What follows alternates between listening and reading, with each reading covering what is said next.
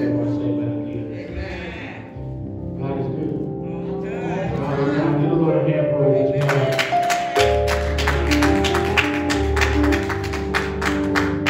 Just give you all a start of our devotion. Deacon McBride is going to do our scripture, and then Deacon Terry is going to do our prayer. Amen. And then we'll follow with our praise and worship team for our selection, and then we'll move into the remainder of the morning service. Amen. Amen. Amen. We'll turn it over now to Deacon McBride. For our scripture this morning, we're looking at the 121st number of Psalms. One of my favorite scriptures in God's Word. I will lift up mine eyes into the hills, from whence cometh my help. My help cometh from the Lord, which made the heaven and the earth. That's saying enough right there. All right. Can we say amen? Amen. Join for a word of prayer, please. Dear Heavenly Father, we come before you again this morning, Lord, thanking you for reaching down and touching us with your awakening power, Heavenly Father, opening our eyes and putting breath in our lungs, Heavenly Father, and allowed us to move about, Lord, to come together this morning to edify one another, Lord, to lift us up, each other up and lift you up in praise, Heavenly Father. All praise, honor, and glory go to you, Heavenly Father. We just thank you so much for everything you do for us each and every day, Lord, that you reach down and touch us individually, Lord, and give us what we need, Father. Father God, bless those that are on their way, Lord, and bless those that are here, Heavenly Father. And bless the pastor as he bring a message from you, Heavenly Father. We just thank you again. In Jesus' precious name we pray. Amen. Amen.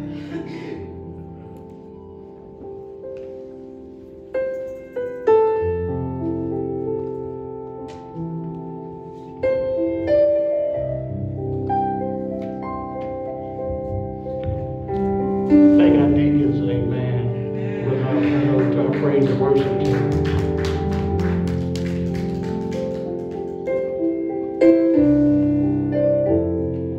Amen. I invite you just right in this moment, just to take a moment, just to reflect on the goodness of Jesus. All right. I know that there are many things that the Lord has done for us, but just for a quick moment, think of one thing that the Lord has brought you through. Something that other people thought would never happen, you would never get through, you would never be delivered from, you would never be healed from. And just right there, as you're thinking of that one thing that God has done for you, just shout out hallelujah right there. Come on, he's been your way maker. He made a way out of no way. Others doubted, but God is faithful and just. He is more than able to make a way out of no way, to open a door that no one else can open, to pour out his blessings just like you wouldn't have room to receive of how much he wants to give you. Hallelujah. So I ask that as you sing and you worship this morning, that again you keep at least just that one thing on your mind. And as a result, just open up your mouth and join in and sing with us. And thank the Lord for making a way for you. Thank the Lord for being a promise keeper. Thank the Lord for being your light in the midst of darkness. Come on, let's shout hallelujah again. Hallelujah. Hallelujah, Lord. We thank you this morning. Hallelujah. If God be for us, who can be against us? Hallelujah. Thank you, Lord. Thank you, Lord. Glory, glory to your name. Hallelujah. You are here, moving in our midst. I worship you. I worship you. You are here, turning lives around. I worship you. I worship you. You are here,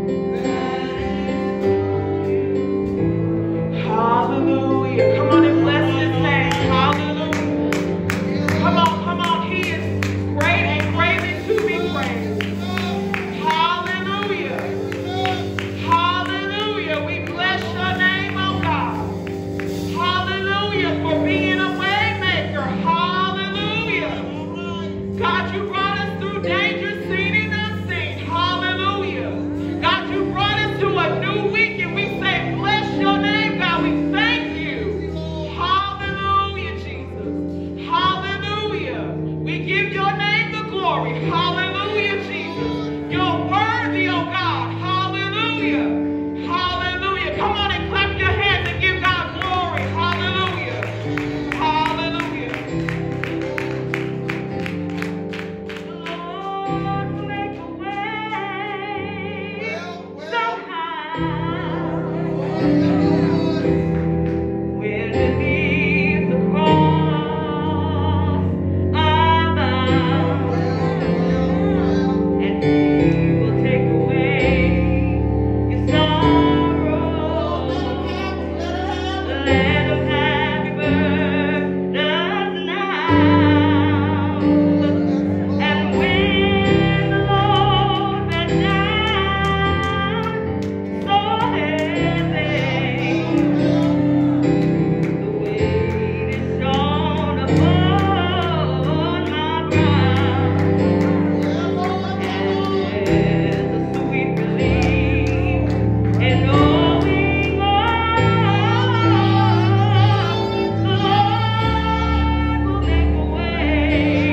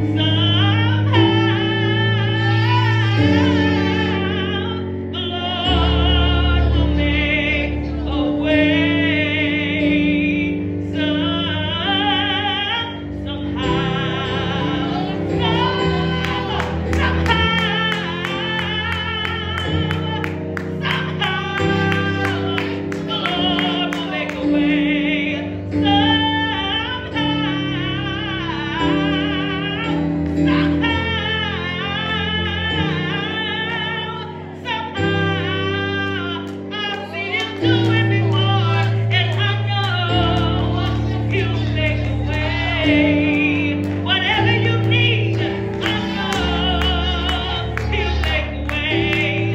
Whatever you're going through, I know He'll make a way. He'll make a way. He'll make a way somehow. Hallelujah. Somehow.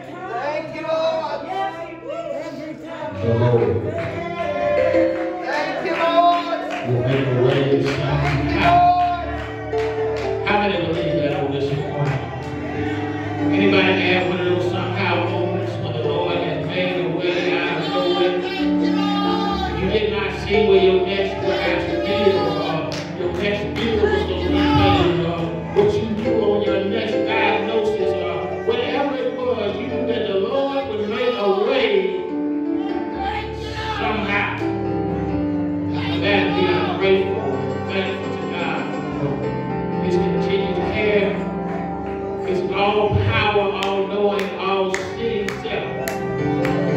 That we are able to just lift our hands in praise and thank the Lord for our somehow moments. Amen. We thank our deacons this morning for devotion. We thank, amen, our praise and worship team for our selection, Sister Karen, for sharing with us, amen, the Lord will make a way somehow. It's encouraging, amen. And every now and then, amen, we need some encouragement, something to keep our minds focused on this fact, amen, that although it may not look the way we thought it ought to, that God is still in control. The Hebrew writer 11:1 says that now faith is the substance of things hoped for, the evidence of things not seen. Which means that I ain't got to see it to know it can happen. I just believe because God is. We bring you greetings from our Lord and Savior, Jesus Christ, this morning. Amen. I will just share with you briefly, amen, as we prepare to turn to Ephesians chapter 4, 11 through 16. Amen. Ephesians chapter 4, 11 through 16. Ephesians chapter 4, 11 through 16. I just want to share this on the air.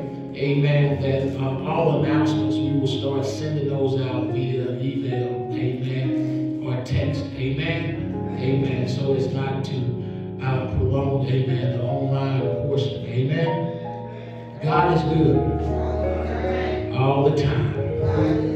Hallelujah. Ephesians chapter 4, verses 11 through 16. We give all praise to our Lord and Savior, Jesus Christ, who is first and foremost in our life. Amen. My life. Amen. My wife's life. Amen. Prayerfully your life.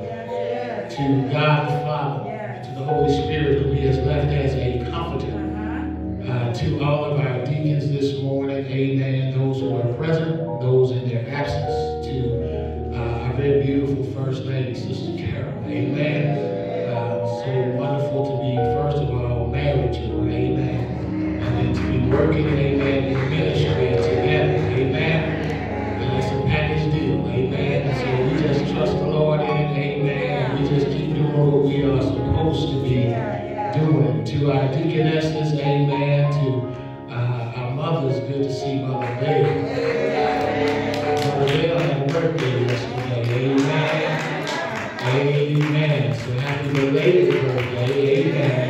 Amen. Beautiful. Amen. Amen. To our ushers, to our choir. Amen. To our praise and worship team. To all of our musicians. To all of our members, visitors, and friends. It's good for us to be here. Amen. God makes no mistakes. There is nothing, amen, that's too hard for God. Amen. He knows exactly what we stand in need of prior to us even knowing what we need. Amen. Amen. Ephesians chapter 4, verses 11 through 16.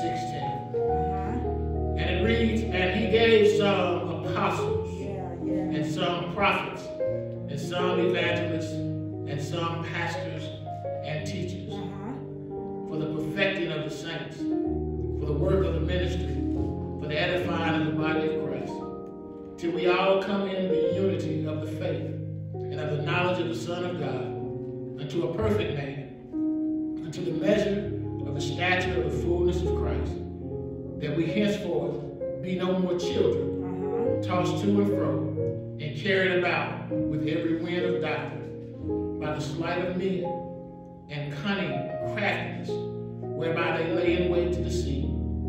But speaking the truth in love, may grow up into Him in all things, which is the head, even Christ, for whom the whole body fitly joined together and compacted by that which every joint supplieth, according to the effectual working in the measure of every part, make it increase of the body unto the edifying of itself in love. Let us pray. Father God, in the name of Jesus, we come. We thank you. Master, we thank you, Father, for the manifestation of another Sunday morning. That, Lord, that we're able to walk into the sanctuary one more time. Lord, to hear your word, Father, firsthand. That, Lord, that you may speak to us through the power of the Holy Spirit. Lord, encouraging us. Lord, endowing us. Lord, lifting us up, Father, and more importantly, Father, just showing how much you love us. Lord, we thank you for this day. We thank you for this opportunity, Lord, and we won't be short to give you the praise, Lord, and honor is due unto you. Lord, you are worthy of all praise, Lord, because you are yet God. Lord, we come now, Father, praying, Master, that, Lord, that you will remove self out of the way. That, Lord, that I don't speak me, but I speak you. And that, Lord, that the words that I speak, Lord, are not my words, but your words. And that what the people hear, Father, will not be from my lips, Lord, but from my lips that are spoken on which you have given me to speak. Lord, I pray now, Father, that you touch the hearts of men, women, boys, and girls. That, Lord, that their hearts will be receptive to receive your word on today. For we know the enemy is going to and fro, seeking whom he may be able to devour. And, Lord, even as we speak these words on today, Father, there's some who will try to walk in, Father, and remove it, Father, from our ears and from our hearts. Prior to us, Lord, even allowing it, Father, to soak in. But, Lord, we know you are more powerful than that. And so, Lord, we ask now in the name of Jesus, Father, that, Lord, you take what I speak, Lord, if it's what you gave me. That you may, Father, reap, Lord, the benefits that it's supposed to reap. That lives, Lord, will be changed for the better, Father, and for the better by hearing the word of God. Lord, I'm grateful. Lord, I pray now, Lord, that you forgive us for sin. Lord, all sin, sins of omission and commission, Father.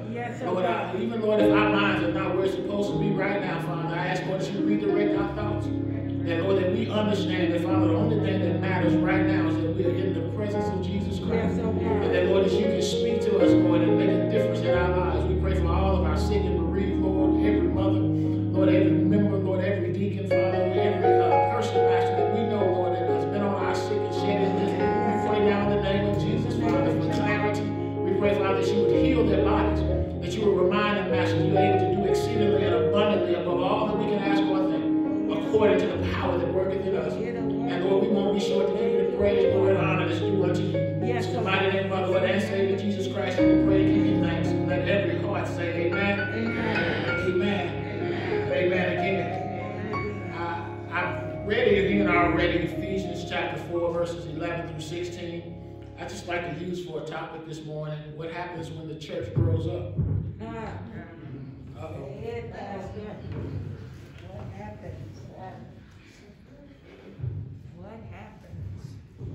When the church grows up.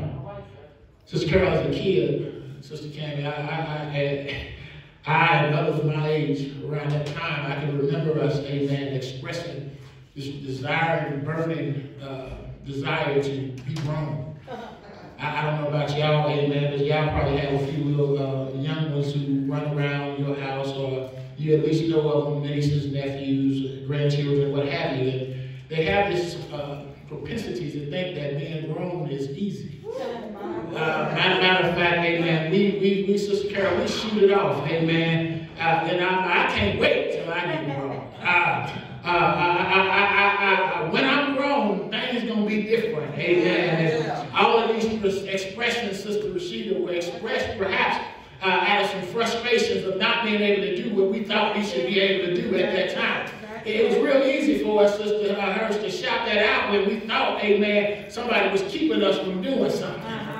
So we storm out. When I get grown, I ain't never. And it's amazing, amen, that the nevers turn into yes, you did. The nevers turn into yes, you will.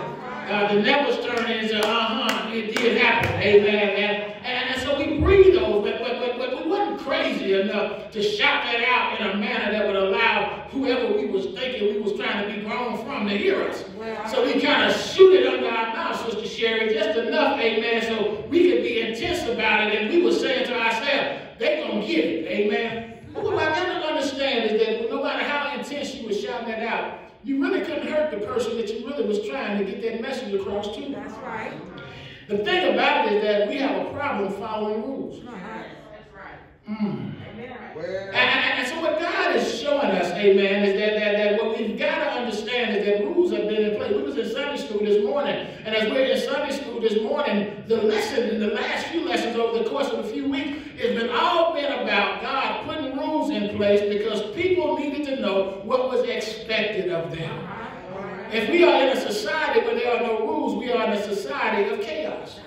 And so what happens is that rules and regulations and laws and all those things have to be put in place because people have to know that there are boundaries that you cannot cross. All right, say it. Or should I say you should not cross.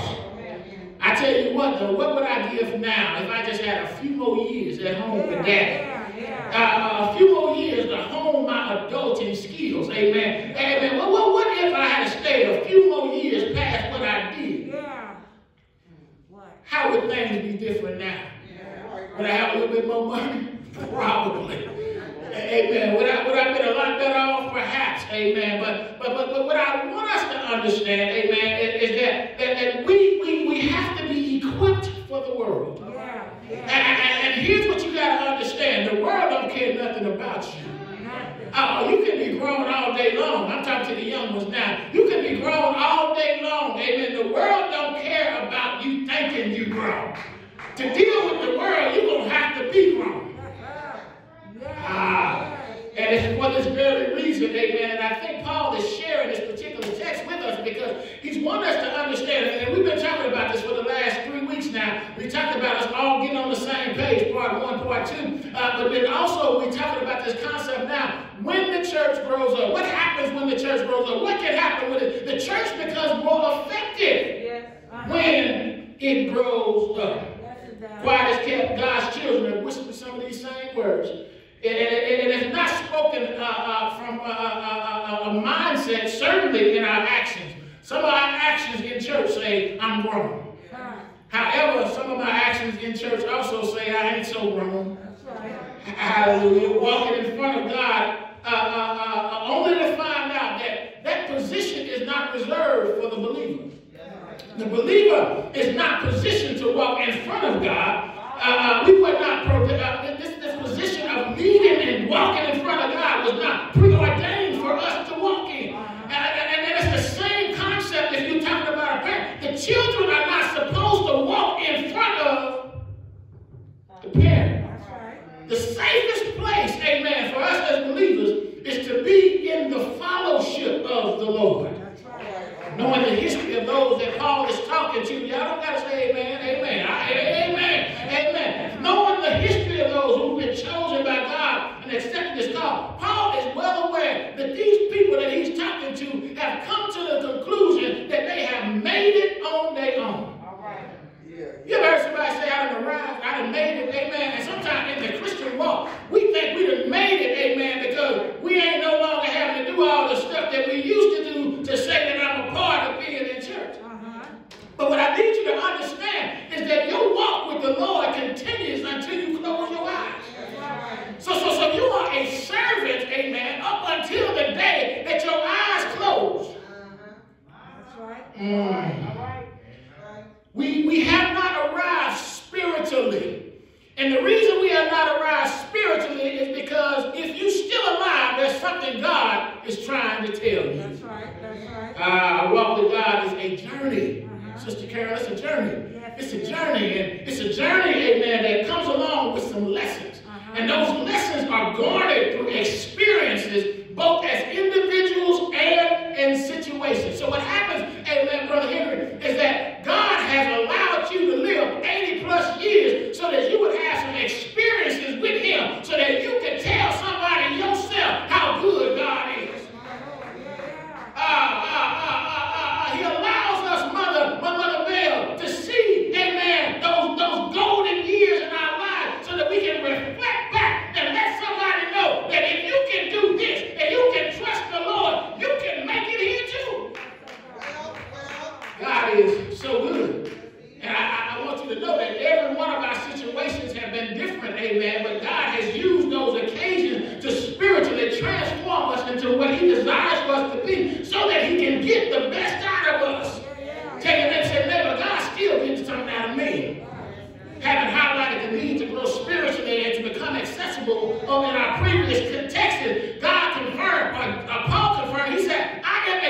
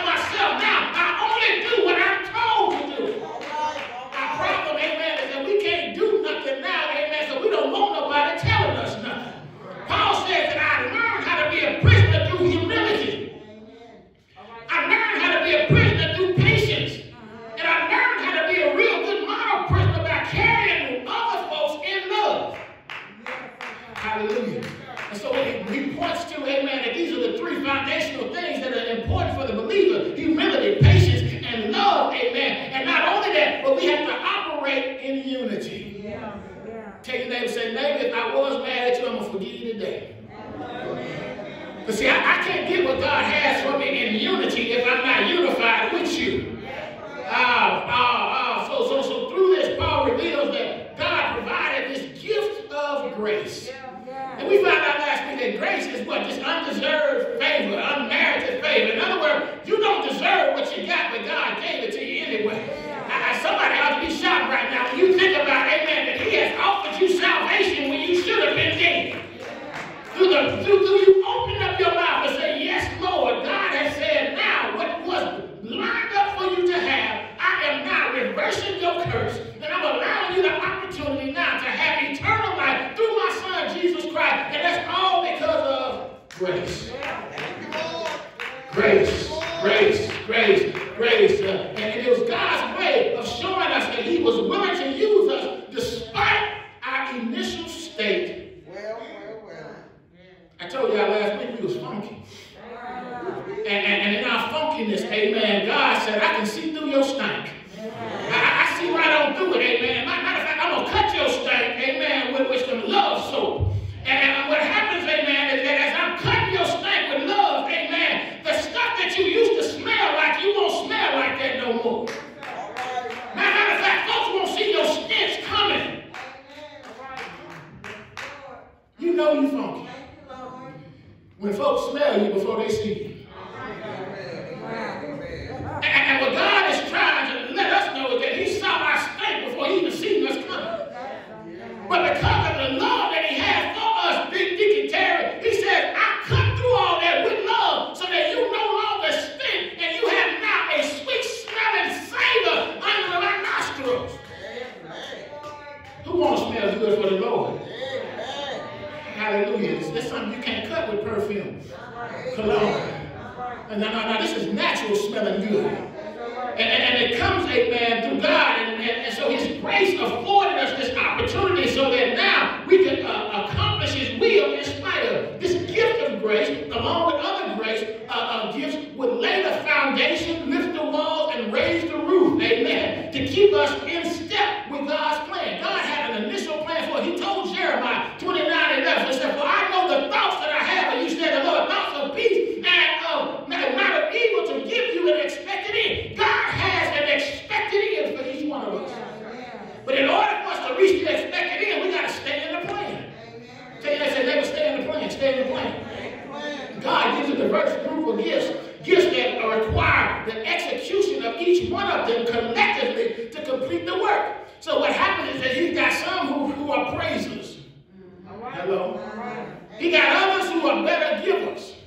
He got some who are exhorters.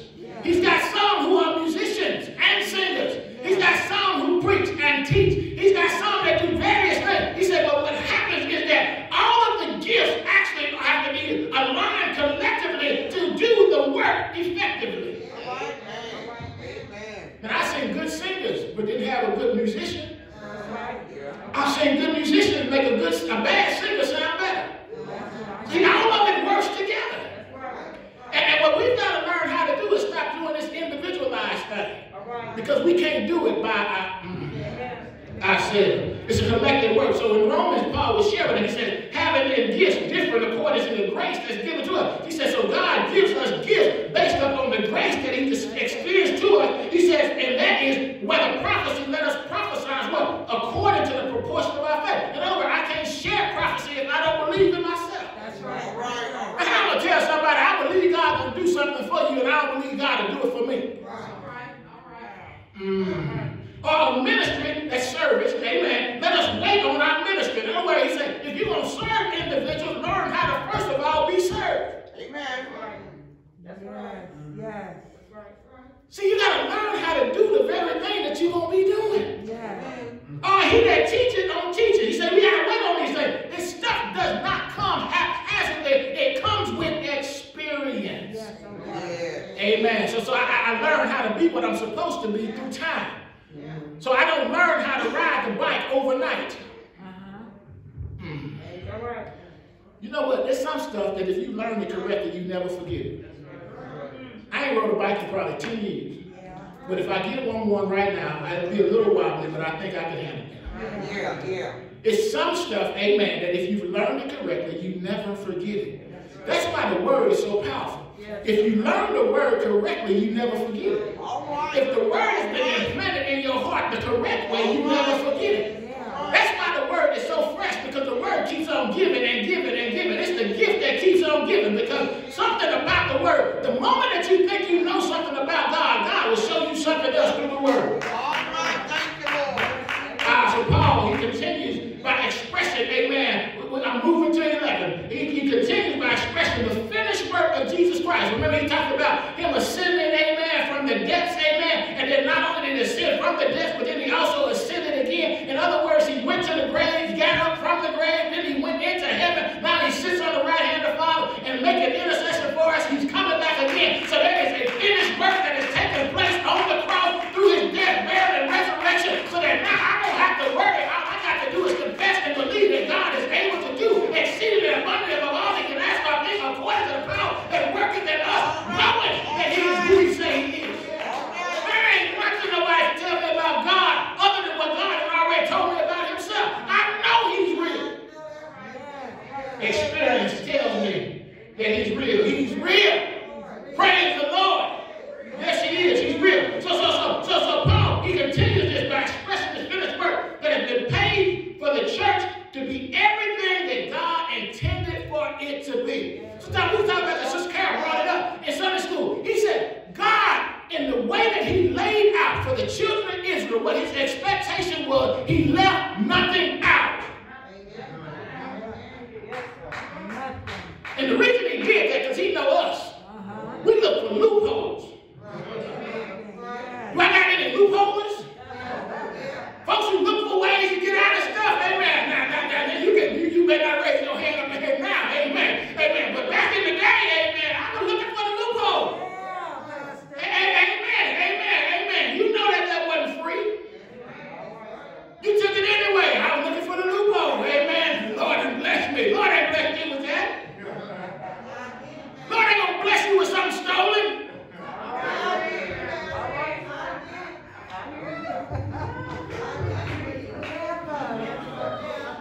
Y'all talking about bad stuff about the Lord. How God gonna bless me with something that don't belong to me? God ain't gonna bless you with that, amen. I got a 5-finger discount and everything is good, and I'm gonna say, ooh, the Lord, no!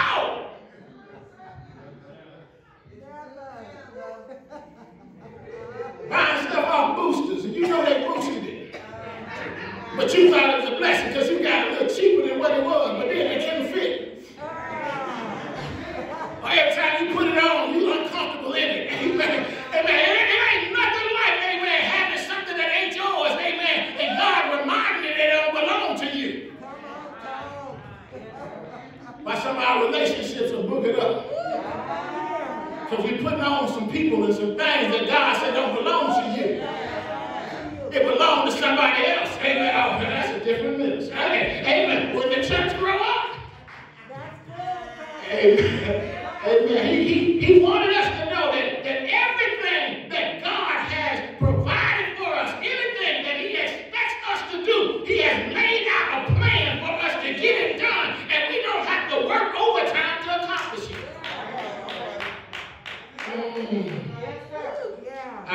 He's trying to teach us, amen, how to trust his plan and to operate in a mature manner spiritually.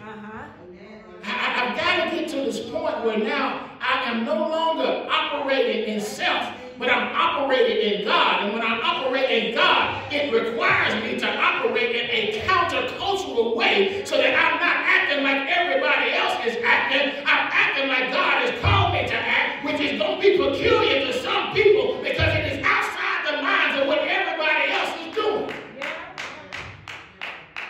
When the church grows up, and he's doing this because this was something he knew they would not accomplish, amen, by themselves. All right. There is no way that I can expect Malachi at 15 years old to think that he's going to raise himself and he's going to grow up and not still be a heathen. That's right. That's right. I have to teach him some stuff. That's right. That's right. There's no way I can sit him down in front of, amen, Barney and Fraggle Rock and all the rest of these things and think they're going to teach them how to be productive individuals if they have no interaction with human beings who are being productive. So Paul said, I cannot leave this to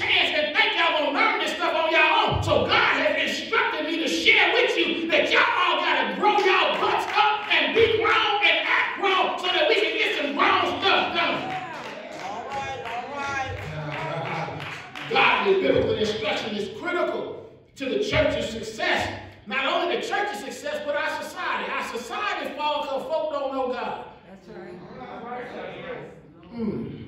right. How do I put in God we trust? But I don't treat everybody equally. That's right. All right. When God is a God for all. Yeah. Just think about it. Just think about it. Just think about it. It is this instruction that is multifaceted in nature because not everyone needs the same thing at the same time.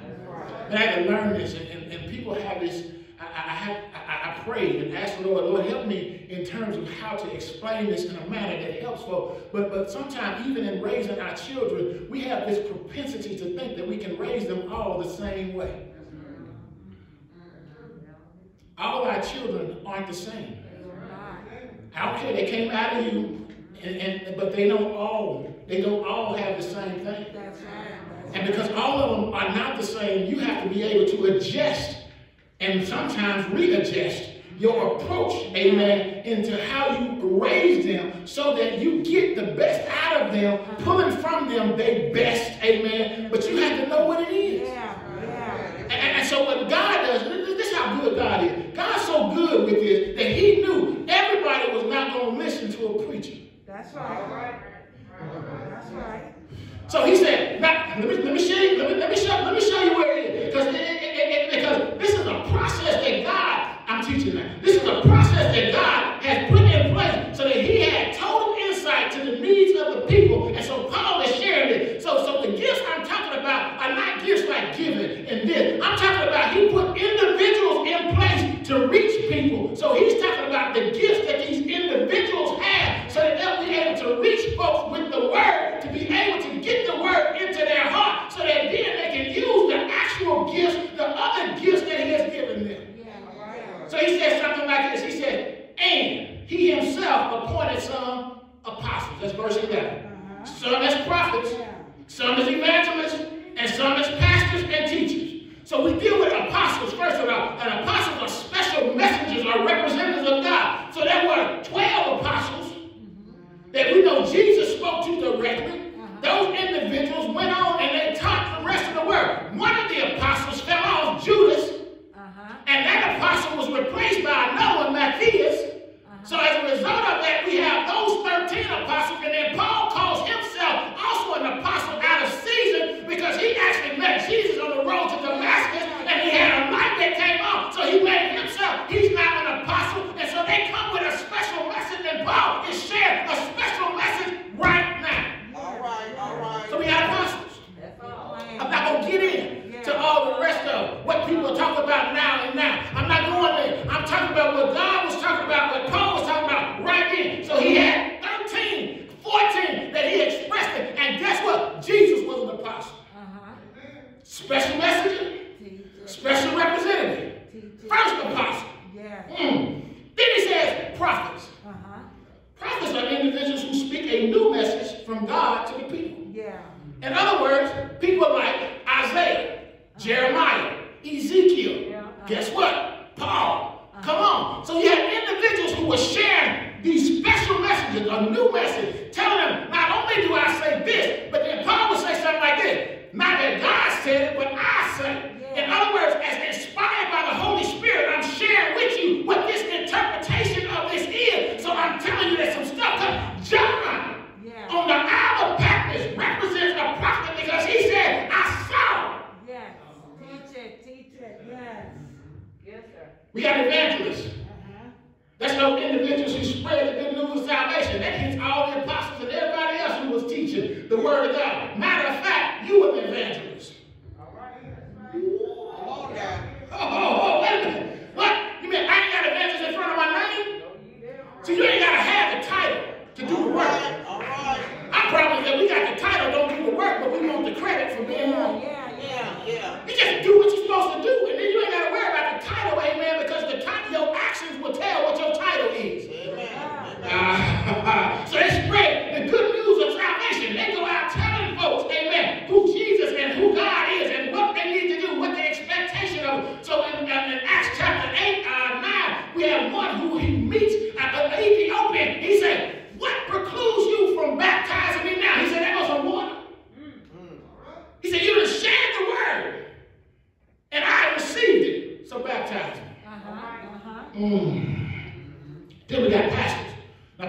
shepherds. And they also guide God's people. So I'm not claiming to be an apostle. I'm not claiming to be a prophet. I am a pastor and I'm an evangelist. See, we gotta be careful because sometimes we want to have all five of them. Ain't nothing wrong with having one. The thing is that you operate well in the one that you got. Amen. Amen. I have to have 5 titles, amen, to show you that I'm serving God. I have to just do the one thing well. You know, as a shepherd, see, a shepherd understands that he has a flock. But the flock don't belong to him. That's right. The flock belongs to God. Because the flock belongs to God, and the shepherd treats the flock the way that God would treat them. And so he's just a representative of who God is in that particular setting, and he doesn't do anything that would uproot or disturb or mess with, amen, the integrity and also the confidence of the sheep in which he has been called to shepherd.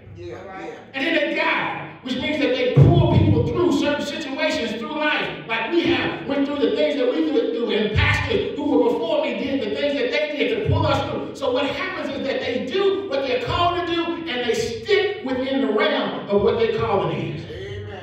Then as teachers, we be in Sunday school, and many of y'all don't realize that you're teaching.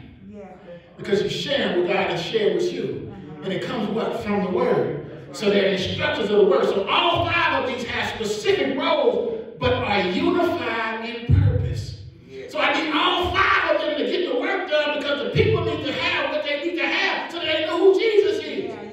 So all 5 of them are important, each being able to address a certain point to pull the desired message together. None being deemed more important than the other in this context, or the other gifts distributed by God, but collectively carrying much power. All right. So how you say, Pastor, can you kind of make this simple and plain to me? Your car don't work without a battery. I don't care if it's gasoline or it's electric. Electric cars have to have a battery also. So the battery generates and it brings power, so it takes power to the rest of the car, so the rest of the stuff will do the stuff that it's supposed to do. If your battery dead, your car won't start. Now, the battery is important, but it ain't no more important than the rest of the things if you're trying to get your car moving. Because you can have a good battery, but your alternator ain't good. You can have a good battery, a good alternator, and your tires are worn out. Or you got a flat. So what happens is that all of those things, regardless of how much you don't think they are important, are all important. They're all part of making the thing work. And so what we have to understand is that all the gifts collectively make it work. That's why your ushering is so important. That's why your security is so important. That's why your giving is so important. That's why your words of encouragement are so important. That's why you not talking about folks is so important in the church. Why? All of that stuff collectively helps build the church so that the church now can function because the people feel good about who they serve and the people they serve with. And as a result of that, God is saying, I'm pleased. So Pastor, why would God do this in such a thought-out manner? That's right. God's thoughtful. I want to encourage y'all, be more thoughtful. Be more intentional in what you do. Be more thoughtful in your thing. First and foremost, he did this because he got it. See, God don't have to ask for our permission, Sister Vicky, to do nothing. We sit around here and we think, God didn't ask me. Guess what? He don't need to. In most cases, he ain't. And God didn't ask me if he could take this from me. No, he ain't going to ask you. Now, he did give you some warnings. That's right. He was letting you know that some stuff was getting ready to change. Amen. But sometimes, amen, we can be in our own little world, and we don't know it's getting ready to change until it didn't change. And then we ask this question, Lord, why you do that? He said, I was trying to tell you I was going to do it. I was preparing you for it. And that's all he's doing here is preparing the people so that they can be mature, be adults in a world that's always trying to do what? Take from them. Amen. Amen. God, he's sovereign. And then, because this diversification in personnel would serve a special purpose aligned with his previous charge of unity. Verse 12, he said, I did this to fully equip and perfect the saints. All right. For the works of service, this is 12, to build up the body of Christ until we all reach oneness in the faith and in the knowledge of God, the Son of God, to become a mature believer, reaching to the measure of the fullness of Christ. So that's what he's saying. God did this so that his people, those who respond to his call, because everybody ain't his. That's right. Let me keep this in mind. Everybody ain't his. Everybody who come to church ain't his. You got to make up in your mind who I'm going to serve, why am I serving, and how much effort you're going to put into doing it. Amen. He says, I'm doing this for what? Because I want y'all fully equipped to complete, to do the works of service. He said, there's too much work that needs to be done that one individual can get it accomplished. Amen. So I put all these individuals, so what we have is an obligation to serve and to encourage one another in an ongoing effort to reach our full potential spiritually. Some of us are mature in fussing. We mature in lying. We mature in making up whatever we want to make up to make it feel like it's for us. He said, but I don't need y'all mature in that. Y'all already been mature in that. That's why sin had to get rid of it. I had to get rid of that's mature stuff. He said, I need y'all to be mature spiritually. Why? He said, because there's some stuff that's coming that if I ain't got mature people who are teaching other folks how to be mature, we're going to lose this thing. Now, he said, well, I want you to understand it ain't going to be totally lost. I'm just going to have to drop a few people off who I wanted to be a part of it. He said, man, don't get dropped off. We have an obligation to serve. Amen. We got to serve one another. And this potential, according to Paul, is the reaching of oneness in faith. What is he saying? He said, Sister Carol, all of us have to have the same measure of faith in order for stuff to get accomplished. We all got to believe that we can pay off a building.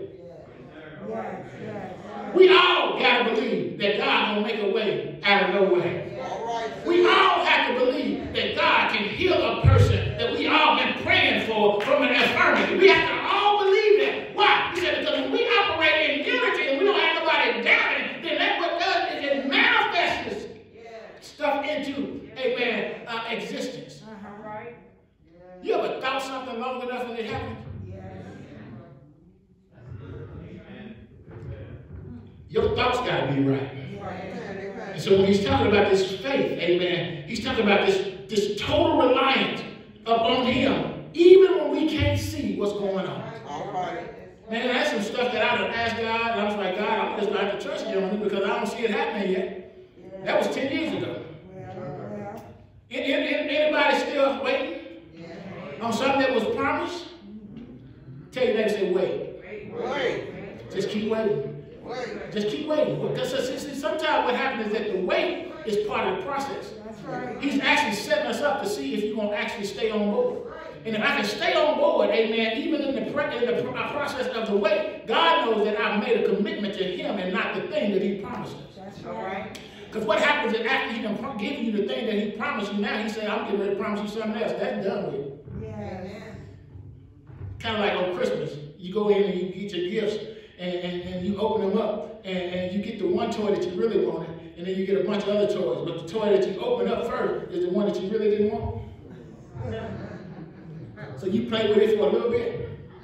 And then you go and get the other one, hoping that it's the one that you want, so you play with it for a little bit, and then you finally get to the one that you really wanted, and you open it up, and you had already wanted it so bad, but you didn't play with the other stuff. All right. That the thing that you really want is not really what you really needed. So you end up now going back to the very thing that you thought you didn't want, and that's the thing that you hold on to. Y'all gonna get that later. You get it later. You're going to get it later. Let me have some of my singles. Sometimes the very thing that you thought you wanted in somebody is not what you really wanted. And when you got it, you feel like you've realized that that wasn't really what I needed. That's right. And then God comes back and shows you that what you really needed you already had. And then you go back to what you really had. And now you see the importance of having it over what you thought you should have had. And now you're more happy. Y'all gonna get that later. Amen. So what happens is that when we walk by faith and we know who Jesus Christ is fully, the coming together should follow in a manner that allows for real change to take place. When all of us get in line together, have not seen change already, it's because perhaps the people who were supposed to be in alignment with you are not in alignment because they don't have the same faith that you have over that same time. All right. It allows real change. And what happens is that our purpose is to help the lives of those who are lost, hurt, unassuming, disenfranchised. Amen. Just treated bad. It's a point in which we represent God totally and the benefits of this sin, sick world. See, when I do what I do, I'm doing it, or we should be doing it, with the intent that we're trying to show the world that they no longer have to be worried about the stuff that they worried about. I've asked this question before, but I know this is honest. How many worriers do I have? Don't worry, y'all didn't raise your hand today. Y'all didn't raise your hand. How many worry about stuff that you can't change? How many get bent out of shape over situations that take place that you really have no control over, and you really got to just put it in the hands of the Lord? Let me help you out like this. How many can tell other folks how they ought to handle a situation, but when it comes your time for the situation, you don't handle the same way? Maybe that's a better way. You can tell Daryl, you need to trust the Lord. God will do it. He'll handle it. He can take care of that. He got this thing taken care of. All you got to do is just put your faith in Him. Don't worry. But then when it comes to you, you all over the place. Let me help. I'm trying to help. Amen. Because what happens is what's good for the goose is good for the gander. And what we've got to understand is that God sometimes allows situations in our lives where they express purpose. He said, you can tell everybody else how to do it. But now I want to see if you really can put into practice the very thing that you also say you believe. All right.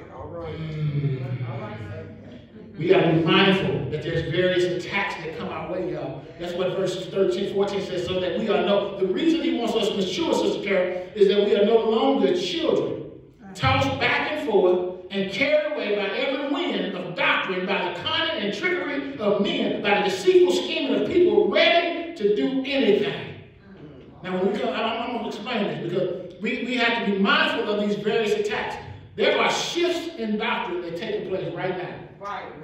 There's shifts in doctrine. You got to pay attention. It's folks making bold declarations on the actual TV that they don't believe in God. Which means that if they are making that a bold declaration on television, then that means I have influence. And that means that everybody who hears that, and now anybody who was doubting now has some power behind that to continue in that doubt. So if I can put on there about what I don't believe, why can't I put on what I believe? Why come my belief in Him in prime time can't be shown like it's shown that nobody believes it? Because it contradicts what the belief of the culture is. So we got to be mindful that there's doctrine shifts, amen. There's folks talking about now that the Dead Sea Scrolls wasn't what they were, and this. It's a bunch of stuff that's going on. And if you're not careful, you'll start trying to figure out if it's true. All right.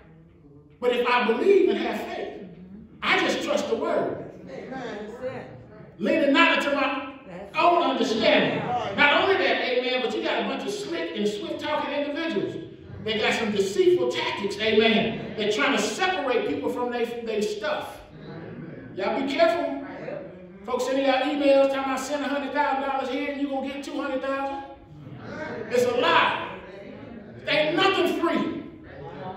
You don't get stuff like that. That's true. Find your bank account empty. And then the very people you don't want to fool with, you're going to be calling them to ask you to help you get your money back. You got they out there, they slick. They trying to separate you from your stuff. Amen. Amen. Don't fall for no reverse mortgages. I'm teaching. Be careful. I don't care who is credible when they get an advertisement. Because they ain't lost none of their stuff. Always remember that the endorser is usually being endorsed. Which means that the stuff that they endorse, they ain't got to worry about because they already got their stuff secure. You get somebody in your house, you be sleeping in your truck. I'm just telling you, be careful. And this is very important for our seniors. It's very important. Because there's all kind of schemes going on. There's folks going in, taking people's mortgages, taking their deeds and everything else. Be careful. Secure your stuff. That's right. That's right. Be careful of the number of individuals you let handle your business. That's right. Understand their intentions before they fool with you, before you fool with them. I'm serious. I'm very serious, because the very folk you think you can trust are the people you can't trust. So it's very important, amen, that I use godly wisdom in everything that I do. First and foremost, I don't make a move without asking God. That's right. Don't take a promotion, don't take a car payment, don't take a nothing without saying, Lord, what do you say about it? Because they'll get you in whatever you want to get in. They'll put you in a $500,000 house with a $200,000 car, and they don't care if you're only making 50 cents. They'll come back and take all your stuff and then mess your credit up talking about you didn't pay your stuff. They don't care, because they done made the loan, the people who done made the loan, they made the money off the loan, and all that stuff is gone, and you sitting there crying. The enemy is crafty, and it makes this stuff look good. That's right. Watch them pay their loans. They have compounded accrued interest. Yes. You'll find yourself paying back $300,000 on a $2 loan. You say, Pastor, that's a little bit exaggerated. I'm trying to exaggerate it because I want y'all to understand. There's folks out there that's trying to mess folks over. And we as believers have to trust and believe that God is trying to show us how to get through this life in a manner that's consistent with what His will is, so that we don't get taken.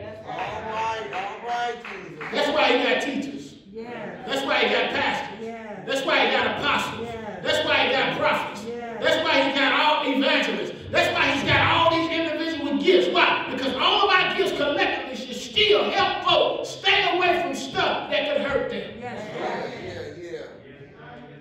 It takes a commitment to being diligent in all things if we're going to reap the rewards that are associated with doing so. The exercise of faith without fact. You got to exercise faith even when you don't know the facts. That's why Hebrews 11:6 says, without faith it is impossible. It's impossible to please Him. For he that cometh to God must believe that He is first God, and that He is what? A rewarder to them that diligently seek Him. Put your boots on, put on your overalls, and diligently look for the Lord. You got to uncover rocks and dig through caves and do that. You got to seek Him. But you got to seek Him where He may be found. Why He may be found? Because there's going to come a day when He ain't going to be there. So don't take for granted that you're going to have forever to get this thing right. Over 2,000 years ago, our example of hope came. Who was our example of hope? Our example of hope was Jesus Christ. Amen. He came, and Jesus is the only begotten Son of God. So He's the only God. He's the only one God birthed Himself through the actual birthing process. Jesus, mother, was human. Amen. So He's human, and He's also divine. His Father seeded Him into His mother and gave Him to the point that He conceived, and as a result of that, Jesus was birthed. He was gifted to the world. Think about that. God said, I love y'all so much, I'm going to give you my Son. And He was given, amen, as a result of God's intense love for the world. For God so loved the world that He gave His only begotten Son, that whosoever believes shall not perish but have what? Everlasting life. The sin of mankind was and continues to separate us from God. When we sin, we separate ourselves. And it falls short of God's expectation for us. That's why Romans 3:23 says, all have sinned and fallen short of the glory of God. And although we deserve death as a result of sin, tell you, they say, I deserve it. I deserve it, but thank God He didn't give it to me. Woo, hallelujah. God provided the gift to address it in a manner that pleases Him. So Romans 6:23 says, for the wages of sin is death. You deserve death. But the gift of God is eternal. Eternal life through Jesus Christ our Lord. And so it was to secure eternal life for the believer. Jesus would be accused, He would be tried, and then ultimately He would be sentenced to death. And there from the cross, amen, they come and they're persecuted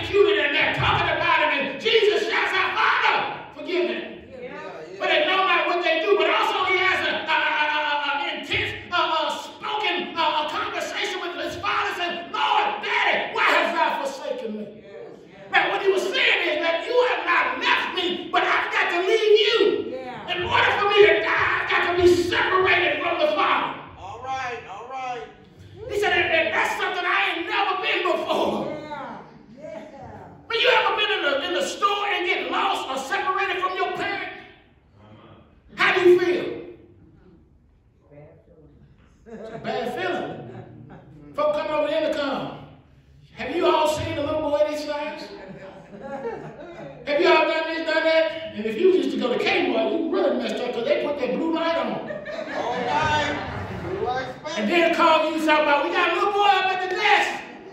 Yeah. You ain't supposed to do that.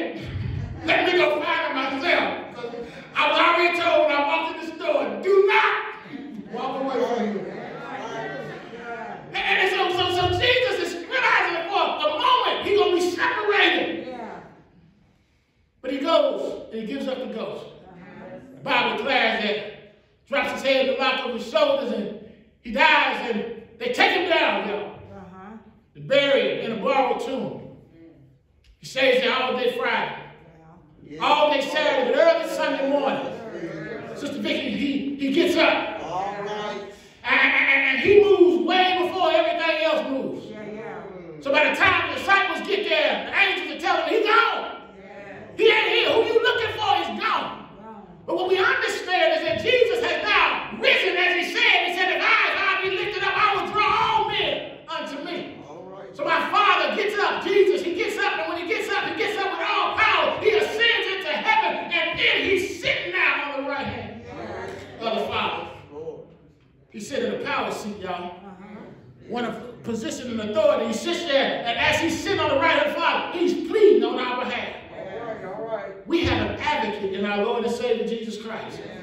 Advocate, one who has went through the same things that we went through, so he knows what it's like, so he can explain what we are dealing with in a manner that we understand, that God understands. Yes, they are not as mature as they need to be. But Daddy, give them another chance to get this right, and through their lessons, they'll learn how to be what they need to, so that when the church grow up, people will change. It was from here, amen, that we know Jesus will ultimately end up coming back. Verse 15 says, but speaking the truth in love, let us grow up in all things unto him, who is the head Christ. From him the whole body, joined and knitted firmly together by what every joint supply, when each part is working properly, causes the body to grow and mature, building itself up in love. Our obedience in word and action are evidence of our love for God.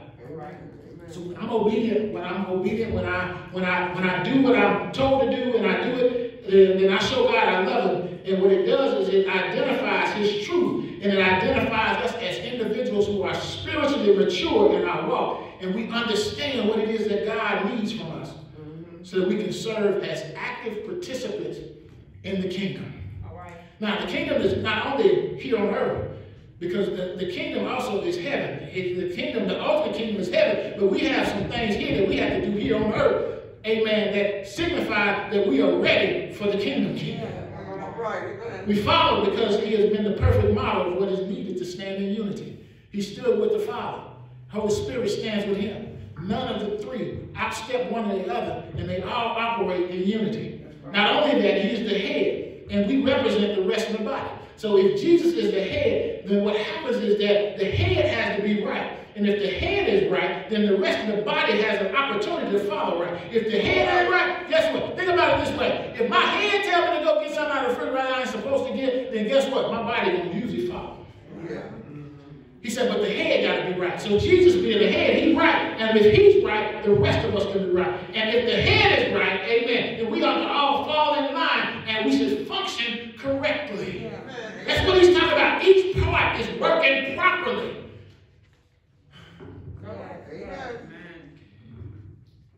For this to happen, there's no room for temper tantrums.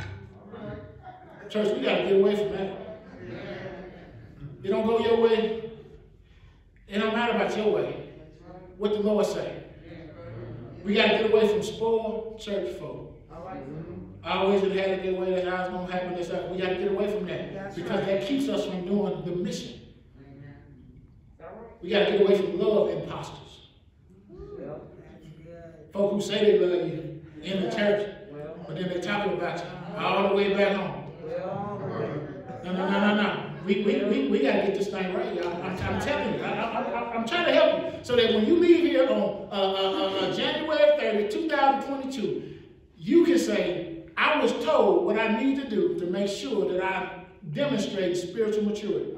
Because what's happening is if I don't, God going to keep on messing with me until he get me where I need to be. Amen.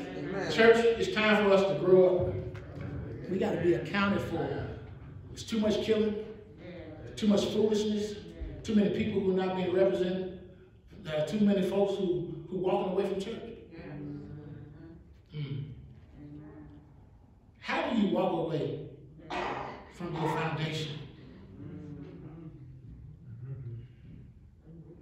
I want y'all to think about that. Because you play a role in that now. You taught people how to be in church. It's time to go back and talk to them. Say, you know what? I've noticed you haven't been giving God as much time as you used to. They're going to get mad. I'm just telling you, they are. But you have to say that because God has put that in your heart. He's charged us with being the strong when the weak are going through what they're going through. So you tell them, hey, you know, I noticed you've been here for a while. And it's not an indictment on you. I just, you know, just want to make sure that you're doing okay and encourage you that you cannot walk away from the Lord. Because walking away from Him is the worst thing you'll ever be able to do. Just tell you that straight out. Amen. You ain't got to be confrontational. Because I'm telling you, they're going to say, well, why are you talking about it? I know it's coming. You just say what you're supposed to say and then move. Yeah. Our problem is that we want to have a conversation after we done told people what they need to know. Walk away. That's right. Be done with it. And be done with it. You all have a very special gift that God has given you. And He shares with us, here's what we do as we close out. 1 Corinthians 13. For we know in part, and we prophesy in part. Amen. But when that which is perfect is come, then that which is in part should be done away with. Yes. Jesus came. So the other stuff is done away with. We just not waiting. But what you do is you make sure you serve Him while you wait. Well, But then Paul says, when I was a child, I spake as a child. I understood as a child. He said, when I grew up, Play-Doh was all I knew. But Play-Doh don't pay bills no more. All right. I knew how to build the basements from Lincoln blocks and other blocks, but they don't pay the bills. I got to go to work. All right. And he said, when I was a child, I did childish things. I thought as a child, I understood as a child. He said, but when I became a man, now that's Paul saying he became a man, but now let's put in there, when you become a woman, when we become grown, we put away childish things. We extend an invitation today. There may be somebody who has operated in a childish manner, thrown tantrums, done this, done that, and the Lord has spoken to you on today and said, I need you to change your ways. When the church grow up, the world will grow up. Yes, sir. But if the church is still acting immature, Yeah. we still fighting the very things that are trying to protect people. We still want rights when we ain't got none. Then we ain't gonna never be what we need to be in the Lord. It's extremely important that we walk with our heads lifted up to the hills, Yes. from which cometh our help, because all our help cometh from the Lord. God is not mocked. He wants you to be saved, but He's not gonna make you be saved. So I encourage you on today, if you've slipped away just a little bit, slid back just a little bit, maybe have not really thought about the importance of the Word and fellowship, I want to encourage you today to ask God, Lord, reveal to me the areas of my way. And don't listen to Pastor Carol. Hear God. And if God tells you what Pastor Carol said, then you know I heard from God. But I don't think God wants us to continue to operate in the manner that we've been operating. There's too many lives at stake. And yours being one of them. You can come back to the Christian Experience Candidate for Baptism when you come on today. Will it be one? Will you come? Will you come? Harden not your heart on today. God is able to do exceedingly abundantly above all that we can ask or think according to the power that worketh in us. Will you come on today? Will there be one? Will you come? Will you come? Will you come? Come back there, Christian Experience.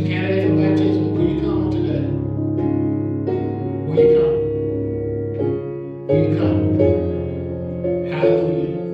We see that they're done in the sanctuary.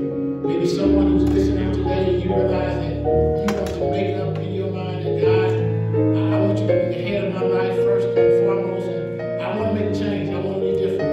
I encourage you to make that confession, and then also after making the confession, also find a church home if it's not here in Kansas City, wherever you are, that you may be able to trust God and say, Lord, lead me to a place that will teach me the word of God, keep me focused on that which you desire for me, that I may be the full or operate in the fullness of what you've called me to operate in.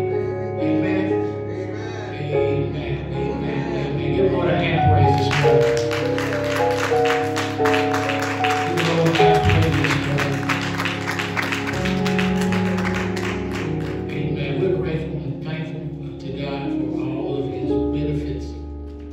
We trust God in all that he is and that he continues to do for us. It's 12:25.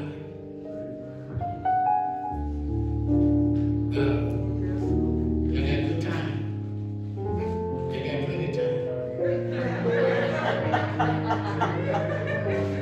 Hallelujah. Hallelujah. I get to live. And all the time I got to rush. Amen. And don't y'all be falling out. If anything, what we see for real, but I wasn't going to preach on this week at all. But nothing happens until God says it's over. Amen. So we believe in God in all that he does. We want to be in prayer for Deacon Willis, Mother McCray. We see Mother Bill with us today. Also glad to have her. Mother Shears, Mother Holland Shears, Mother Catherine Brown. We need a prayer for her. Amen. For all of our church family, God is good. His mercy endures forever. Amen. Amen. And for those who are with us, we'll be praying for them. Amen. And we'll offer this as the benediction for our online service.